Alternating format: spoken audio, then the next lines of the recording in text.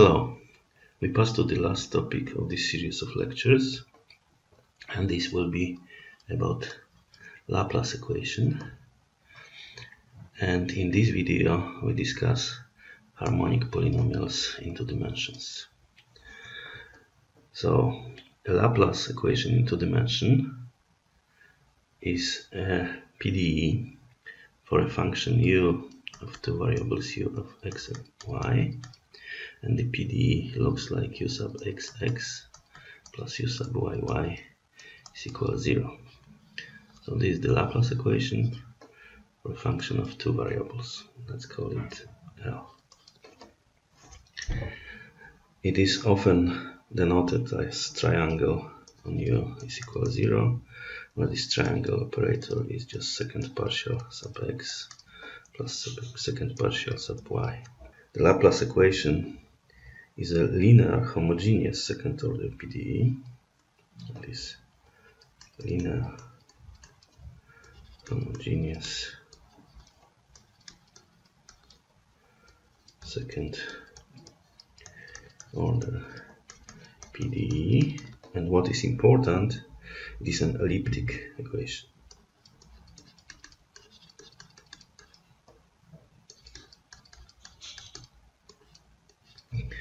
So now let's pass to its solutions. A function u satisfying the Laplace equation is called harmonic. So harmonic functions are just solutions to the Laplace equation. Okay, today I want to discuss harmonic polynomials. So let us state the problem. Find all homogeneous polynomials of degree n which are harmonic. Okay, so that's the problem that we are going to solve in this video. So what is a homogeneous polynomial of degree n? P, function of x and y, polynomial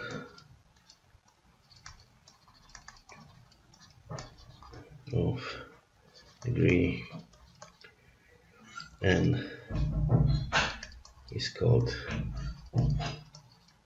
homogeneous if and only if p of lambda x lambda y is lambda to the power n p of xy. Okay, so when n is equal to 0, the homogeneous harmonic polynomial of degree 0 is just a constant. If n is equal to 1, the homogeneous polynomial of degree 1, which is harmonic, is just given by a0x plus a1y. And since the Laplace equation is linear and homogeneous, we have a two-dimensional vector space of homogeneous harmonic polynomials of degree 1 spanned by x and y, and one-dimensional vector space of homogeneous polynomials of degree 0. So when n equal 2, the situations gets more involved, and we want to do it for any n greater than or equal to. Okay, so let's write the most general homogeneous polynomial of degree n. So the most general homogeneous polynomial of degree n is given by p of xy is equal sum from I equals 0 to n binomial ni, the coefficients ai, now y to the power I, x to the power n minus I. I put this binomial coefficient here for convenience, this is the most general homogeneous polynomial of degree n with these ai arbitrary constants. We want to find these ai's such that this polynomial satisfies the equation pxx pyy is equal to 0. So we look for those ai's here which make p to satisfy this equation. So let's calculate p sub xx. It's obviously sum from I equals 0 to n and I, and now there will be coefficients from here coming from the derivative, so there will be n minus I, n minus I minus 1, then there will be ai yi x to n minus I minus 2, right? But now you can see that this sum, although it is from 0 to n, but if I is equal n, the term coming from I equal to n comes with the coefficient 0, and as well the term coming from the coefficient n minus 1, when I is equal n minus 1, this coefficient is 0. So actually this sum is effectively only till I equal n minus 2. So now passing to the derivative of p with respect to y, we'll get that this sum from I equals 0 to n, and I minus 1, ai y I minus 2 x to the power n minus I. And now, although this sum is from I equals 0, we see that the term with I equals 0 doesn't contribute because I stay here. As well, the terms with I equal to 1 doesn't contribute. So effectively, this sum starts from I equal 2. And now it is convenient to introduce a new index j such that where I is equal to, j is equal 0. So it is an index j equal I minus 2, or what is the same, I is equal j plus 2. And if we just be enumerating this sum in terms of index j, we will get that this is equal the sum from j equal 0 to n minus 2 n over j2, j plus 2, j plus 1, I j plus 2, y j x to n minus j minus 2, right? So now if we call again this j by I, we'll get that this sum is equal to sum from I equals 0 to n minus 2 n I plus 2, I plus 2, I plus 1, a I plus 2, y I x n minus I minus 2. I could have done this because if I call this index by j or by I, it's the same, right? But now if we compare these coefficients here with these coefficients here, we see that they are the same, and the summation here is like a summation here from 0 to n minus 2. So now if we add these things together, then you'll get that is a sum from I equals 0 to to n minus 2. And now we will have this thing, n sub I, n minus I, n minus I minus 1. Then there will be ai here, and then there will be from here this thing, n over I plus 2, I plus 2, I plus 1, a I plus 2, and everything multiplied by yi x n minus I minus 2. And you want this to be 0, therefore you want that each of these coefficients is 0. So from here we have the following equation for ai and ai plus 2. So it is n I, n minus I, n minus I minus 1 ai plus n I plus 2, I plus 2, I plus 1, ai plus 2 is equal to 0.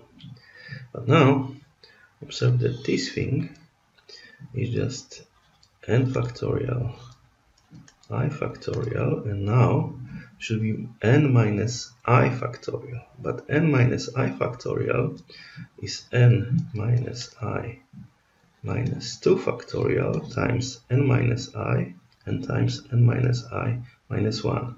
And this will cancel with this. So this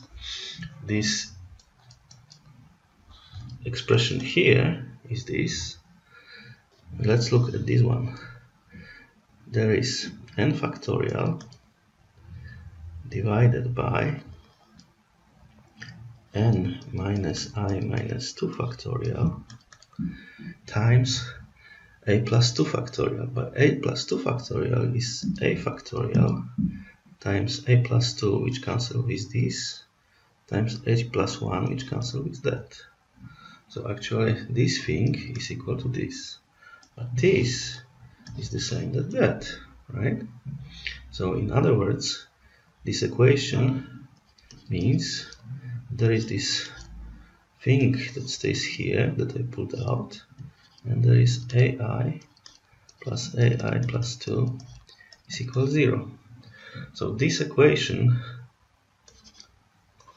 is satisfied provided that ai plus 2 is equal to negative ai for every I from 0 to n minus 2. Alright? Okay, so what does it mean? This means that we have two series of possible AIs. So now we have to consider two cases. Either I is even, where k runs from 0, 1 up to the largest integer, which doesn't exceed n², or I is odd, where k runs from 0, 1 up to the largest integer, not larger than n minus 1/2, right? Okay, so let's write now the first case when I is even. So let's write possible case 0, 1, 2, 3. Now here there will be AIs.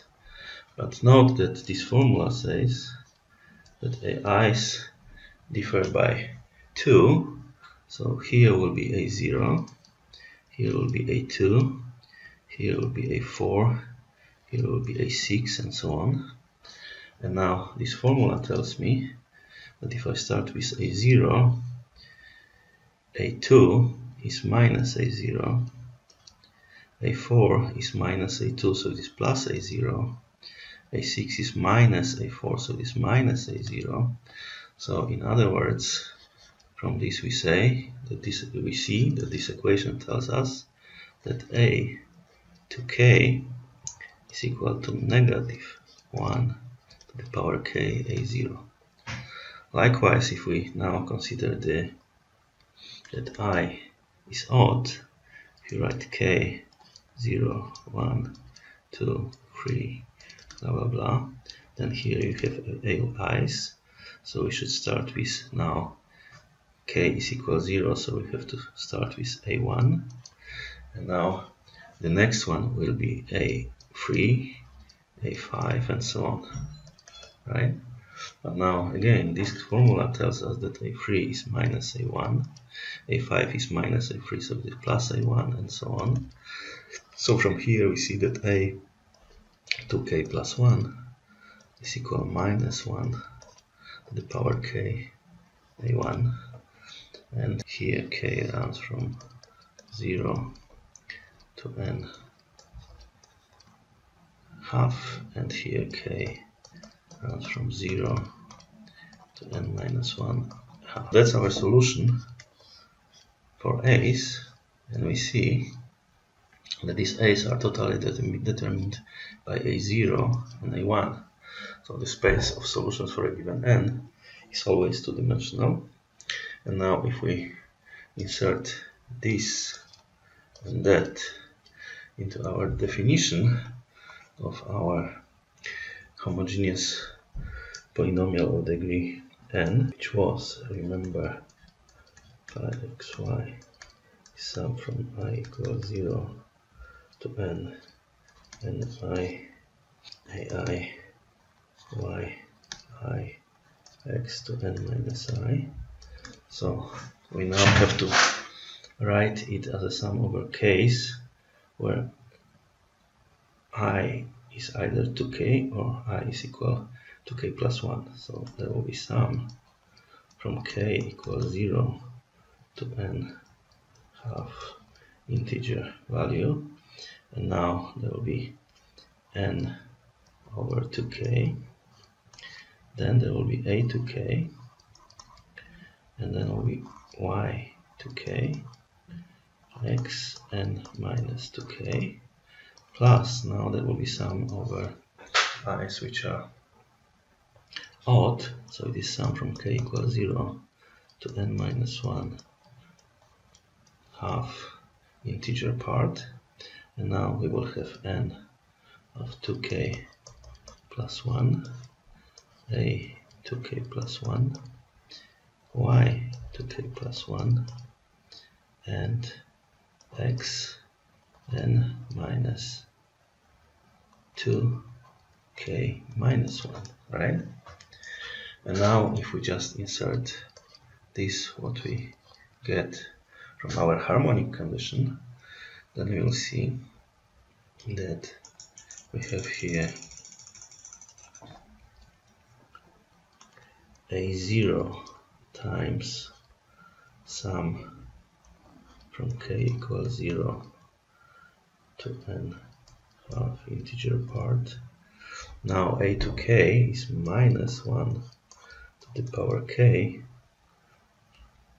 n to k, y to k, x n minus 2k, plus a1, and now sum from k equals 0 to n minus 1 divided by 2, minus 1 to the power k, n over 2k plus 1, y to k plus 1, x to n minus 2k minus 1, right? So that's the most general form of a homogeneous polynomial of degree n, which is harmonic. So we see that the space of solutions is just two-dimensional, spanned by harmonic polynomial like this, harmonic polynomial like this. So we have this harmonic polynomial xy, which is sum from k equal 0 and half integer part minus 1 to the power k and over 2k y2k xn minus 2k, and we have the polynomial h2 of xy, which is sum from k equals 0. Now n minus 1 divided by 2. The integer part, minus 1 to the power k n 2k plus 1 y 2k plus 1 x to n minus 2k minus 1, and is the basis of two-dimensional space of homogeneous harmonic polynomials of degree n. So perhaps it is instructive to write few of these polynomials for low n. So when n was equal to 0, we know that the basis is 1. For n equal 1, we had x, y as a basis of the space of homogeneous polynomials of degree 1, and this actually follows from this formula. X corresponds to h1 and y corresponds to h2. For n equal 2, we can calculate from this formula that we have x squared minus y squared as h1 and 2xy as h2. For n equal 3, we have x cubed minus 3xy squared and 3x squared y minus y cubed. For n equal 4, you can calculate that it's just like x fourths minus 6x squared y squared plus y fourths, and here is 4 times x cubed y minus xy cubed, and so on, right? So we have that for n equals 0, the space of harmonic polynomials is one-dimensional, and then for n greater than equal 1, the space of harmonic polynomials is always two-dimensional, and the basis for this space is given by this quite interesting formulae, right? Can we understand how this formulae can be obtained in some easy way?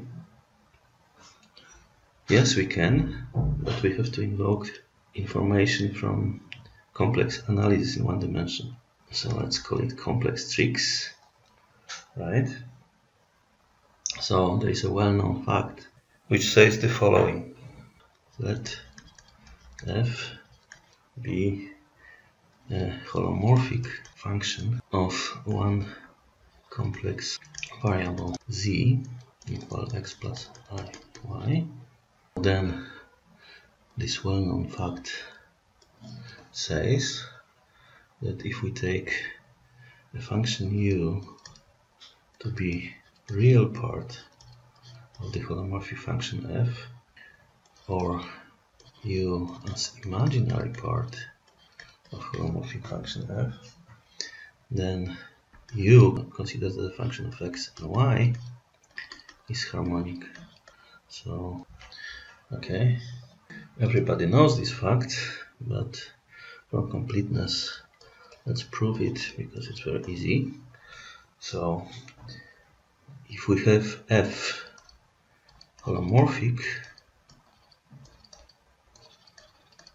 so by definition, f sub z bar is equal to 0, where z bar is equal to x minus I y, right? But if f sub z bar is equal to 0, then also f sub z bar z is equal to 0.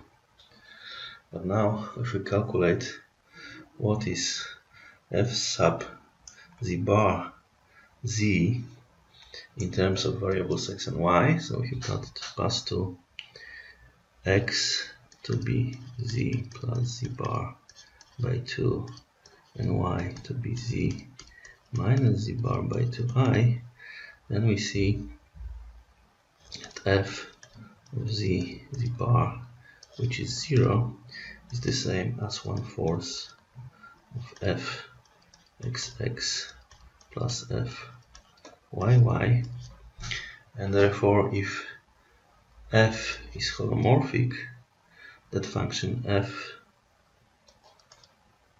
considered as a function of x and y is harmonic.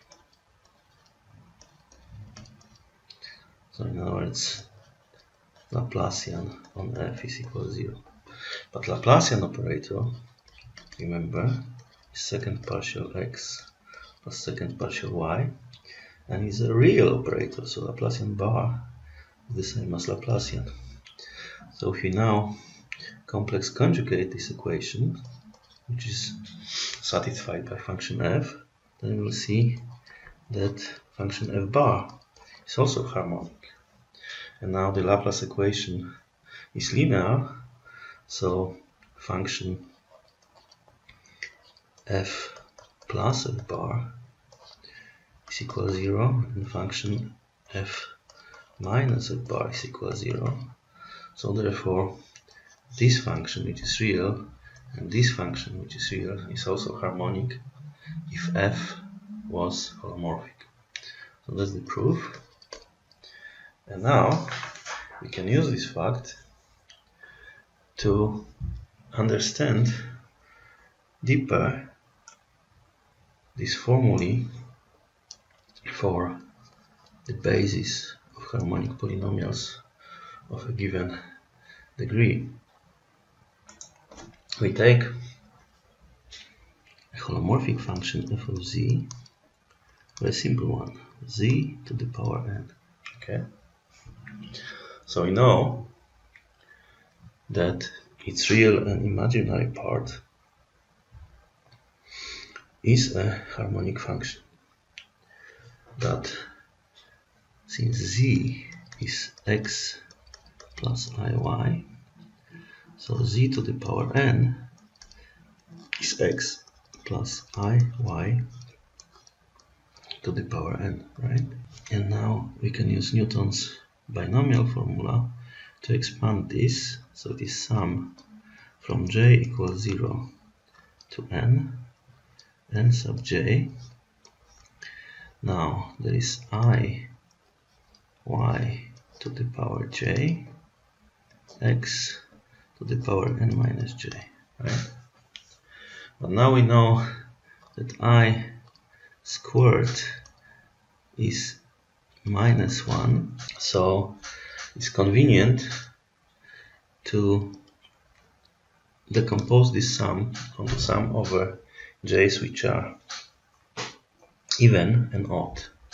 So we first put the even part, so it'll be sum from k equals 0 to the integer part of n half, and then there will be n here over 2k, then there will be I to the power 2k, and then we y to the power 2k, and there will be x to the power n minus 2k, right?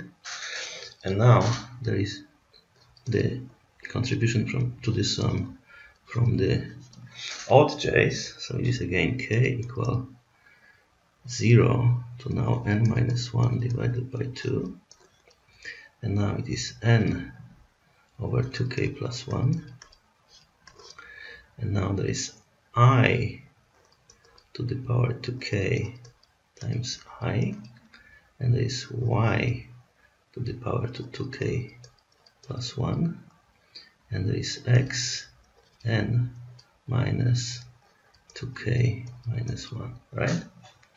So now when we just insert this information that a squared is minus 1, so we will have this sum from k equals 0 to n half minus 1 to the power k n over 2k y 2k x n minus 2k plus sum of k equals 0 to n minus 1 divided by half, and here we will have minus 1 to the power k. In front of this there will be I, and there will be n over 2k plus 1 y 2k plus 1 x n minus 2k minus 1, right? So if we just compare this one with this one and that one with that one, we will see that the real part of this z to the power n is our h1 of xy, and imaginary part of this thing is our h2 of xy. So what are these homogeneous harmonic polynomials of degree n? They are just real and imaginary part of a holomorphic function z to the power n, right? So this is how you can understand these guys. Another interesting thing is that if we look at this identity, that z to the power n is just this plus I times that, then we can start from this side and we know that this is z to the power n. And now let's consider z not in Cartesian coordinates but in a polar representation of a complex number. So z is r to e I theta, right? That's yet another representation of a complex number, which is just x plus iy, right? So if we just insert this thing here, then we'll have r e to I theta to the power n, which means that we will have r to the power n e to I n theta. And now, if we decompose e to I n theta as cosine n theta and sine n theta, we'll get this formula.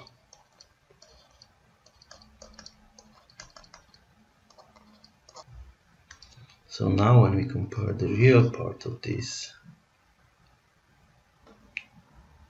and imaginary part of this with real part here and imaginary part here, we'll get that this guy is equal r to the power n cosine n theta, and this guy is r to the power n sine n theta. So in particular, we get that for n equal 1, we have that x is equal r cosine theta, y is equal r sine theta. For n equal 2, we will get that x squared minus y squared is equal r squared cosine 2 theta, and 2xy is equal r squared sine 2 theta.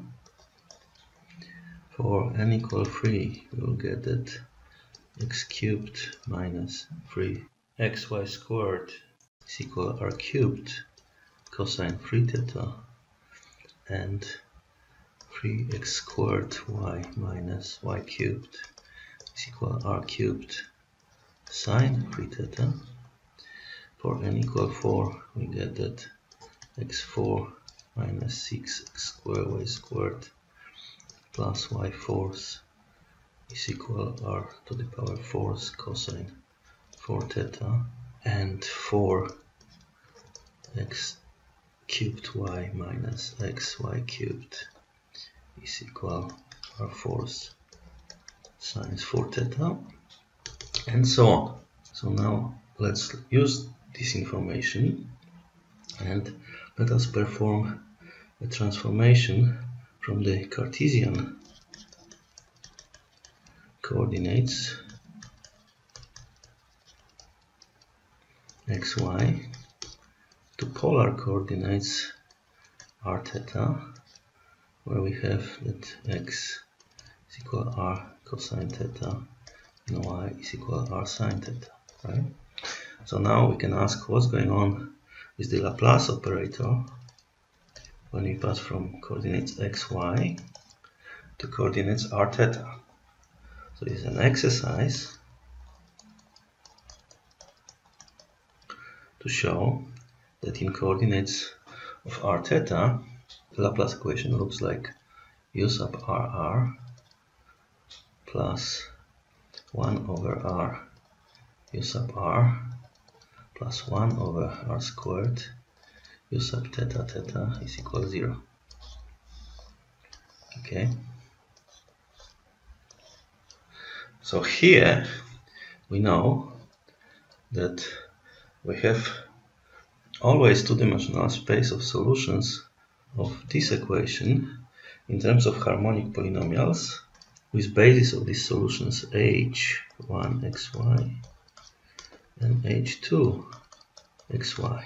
But now, passing from the Cartesian coordinates xy to the polar coordinates r theta, we see that these Cartesian harmonic polynomials get transformed into harmonic functions r to the power n times cosine or sine and theta in polar coordinates. This shows that this equation, which is still Laplace equation but now written in the polar coordinates, has always solutions of this form for every given non-negative integer n.